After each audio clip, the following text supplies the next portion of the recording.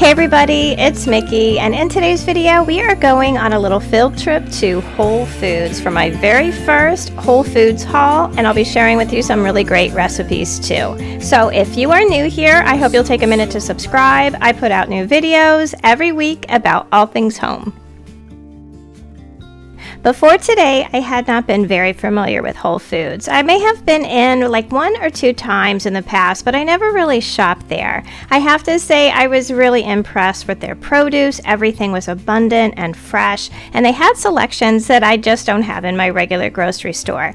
Now their bakery was really awesome. The cakes were decorated beautifully like an upscale bakery, and they had so many different breads to choose from. I was also really surprised to see the pre-made food selection that they had. Now I don't usually buy prepared foods in the grocery store, but they had so many different types with like a huge salad bar, soups, and complete meals. And that would be perfect for a quick night dinner.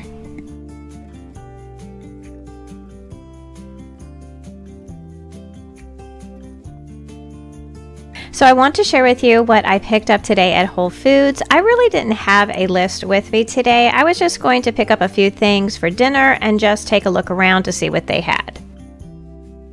So I'll start with the things that I got in the bakery department. Honestly, to me, I think the bakery was the best thing about Whole Foods. This is definitely where I would order a cake for a special occasion. You know, we really do not have a ton of bakeries in our area.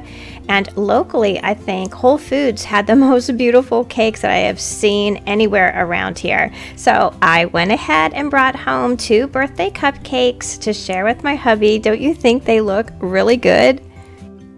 To me, I think cupcakes are like the perfect dessert. That's never too much. It really just gives you a little bit of a taste of something sweet after your meal. I also picked up one of their hearth breads. They had so many different ones to choose from, and this one I thought would go really well with some baked ziti that I'm going to have a little bit later this week. I also like that it was like no problem for them to slice it up for me and bag it. I also picked up some brioche rolls for dinner tonight. I'm going to be making some bison burgers. Now this Nature's Own brand can be found in probably every grocery store, but I really like these buns a lot because they hold together no matter what you put on them. I picked up a case of LaCroix. I always like to have some in the house. Lime seems to be everyone's current favorite flavor. As I was wandering around the store, I picked up a few what I guess I would call specialty items. The first thing I got was some arborio rice. This is what you use to make risotto. I wanted to try something in their 365 Whole Food Market brand, and I was running low, so I picked up an extra pound of rice. I thought this white balsamic vinegar was worth giving a try. I'm going to be making some pasta salad tonight as part of our dinner, and I thought this would be a nice light vinegar to use in the dressing. I've been using a lot of jarred minced garlic for convenience sake lately, and I saw this organic pureed garlic and I thought I would give that a try. And then I picked up a jar of this fancy strawberry preserves, and usually I am a Concord grape kind of girl, but you know, you have to branch out every now and then. I'm always on the search for different shaped pasta, and I was able to find a box of rotel, or wagon wheels like I used to call it when I was a kid. I also got a couple boxes of small shells, which is really great for mac and cheese, and then I picked up this Primal Kitchen no dairy vodka sauce. Vodka sauce is one of my favorite alternative pasta sauces, and I always like to try different kinds. Since I'm making bison burgers and pasta salad for dinner tonight, I needed to pick up a couple pounds of bison, which was surprisingly cheaper at Whole Foods than at my local grocery store, where I pay I think like $11.99 per pound, and Whole Foods had it for $9.99 a pound. Down the produce aisle, I picked up these beautiful heirloom tomatoes. I've never really seen them this time of year, and I only can find them, you know, in the summertime, but I thought these were really beautiful, and they were heavy tomatoes. The heavier tomato, the more flavorful. I picked up a couple really nice avocados. I always like a little bit of avocado on my burgers, and I also picked up a small head of broccoli to go in my pasta salad. The last thing I picked up today was some shredded lettuce for tacos that we're going to have on Friday, and that's everything that I picked up at Whole Foods. So now that I've been to Trader Joe's and Whole Foods, these are what I would really call like specialty grocery stores. For me, I would have to say that if I had to choose just one, it would totally be Trader Joe's. They had beautiful produce there as well, and they had such a huge selection of foods that I just can't find in my regular grocery store, and I didn't really see in Whole Foods either. And I think that they just fit more with my family's diet and what we really love to eat. Now, as far as bakeries goes, Whole Foods wins hands down from any grocery store that I've ever been in so far. So our next grocery store field trip is going to be to Wegmans. Now, I haven't been there in years. We kind of have a contentious relationship from past experiences, but I am ready to give them another try. So check back in a couple weeks for my Wegmans field trip.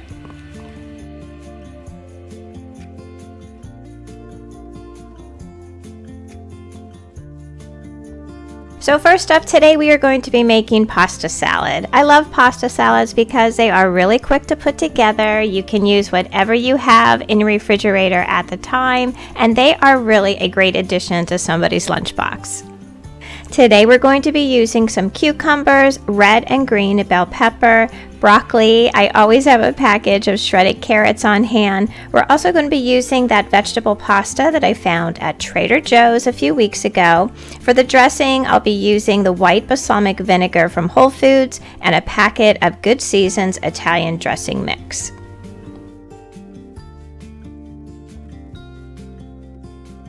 I'm getting a big pot of salted water on the stove to boil for the pasta, and then we're going to start to chop up all the vegetables. Now, I just brought this pasta salad to my adopted son's wedding this past weekend. I call him my adopted son because he pretty much grew up in our house, and I couldn't love him anymore if he was my own boy. It was really great to be all together for such a happy occasion. The wedding was awesome. It was outside and had this fairy forest theme, so everything was just so beautiful, and I loved being there. My boys are at that age where their friends are starting to get married, and it's really something to see. If I have any advice for young moms, it's to open your house up to your kids' friends. Be the place where everybody gathers, have pizza parties every Friday night with them, and be that mom that drives everyone home. You will not be sorry. It is such a gift to watch these kids grow up, grow together, and start lives of their own.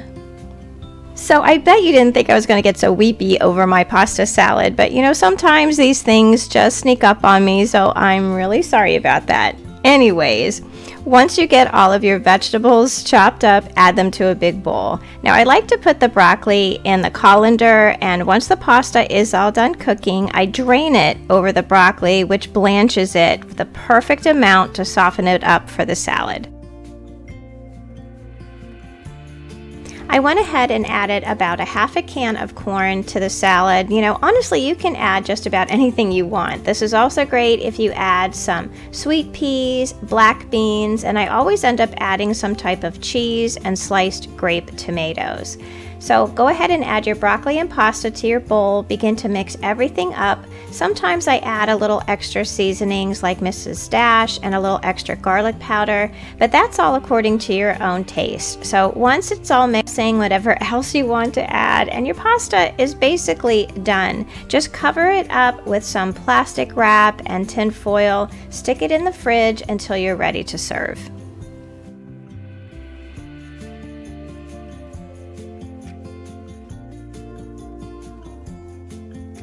While the pasta salad is cooling in the fridge, we're going to start on our bison burgers. Now, I will be using both packages for our burgers today. I always add some salt and pepper, some ranch dressing mix. This is my homemade ranch dressing. I will try and link the video where I share this recipe, but if you don't have homemade, no biggie, you can just use, you know, the packaged kind. And I also add about a half a tablespoon or so of minced onion. I always used to wrestle with these little packages of bison meat, so what I figured out was I would turn the package over and cut a diagonal in the back and push the meat out. That way it seems to be the less messy of options, so that is my helpful bison tip for you. So you want to add the packages of meat to a mixing bowl and add your spices. I usually add about 3 tablespoons of the ranch dressing mix and about a half tablespoon or so of the minced onion. I've also added chopped red and green bell peppers to this recipe, which is really good, and you can use all of those grilling spices. They really make a great hamburger as well. So just form the meat into patties and fry them up in a little bit of olive oil and a touch of butter. I like my burgers well done, so I cook them maybe like 5 or 6 minutes per side. In the last few minutes of cooking, I always add a slice or 2 of cheddar cheese and cook that until it melts and your bison burger is done.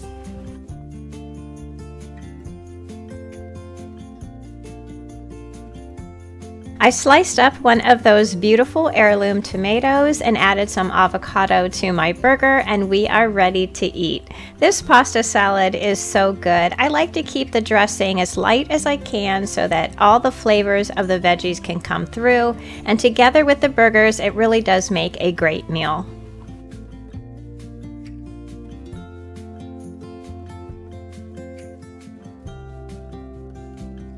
So thank you all so much for watching today. If you are new here and you like DIY, decor, organizing, cooking, and planning videos, I hope you'll take a minute to subscribe so you don't miss our next upcoming field trip. Join our communities over on Facebook and Instagram at My Bashful Life. Leave me a comment down below and let me know which grocery store is your favorite and why you love it so much. So until I see you in that next video, I hope that you love the life that you have. Be kind to each other, stay safe, pray for peace, and I will see you again soon. Bye.